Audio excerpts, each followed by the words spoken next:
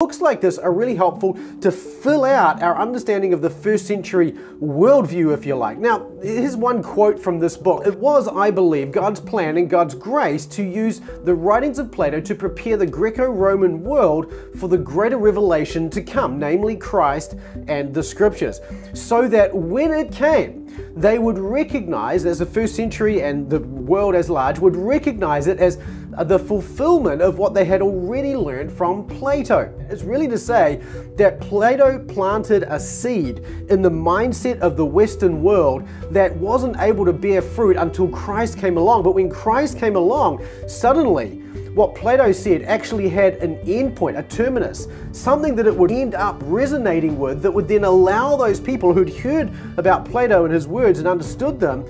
then to be able to embrace Christ, because his words actually give the gospel soil in which it could be planted and grow.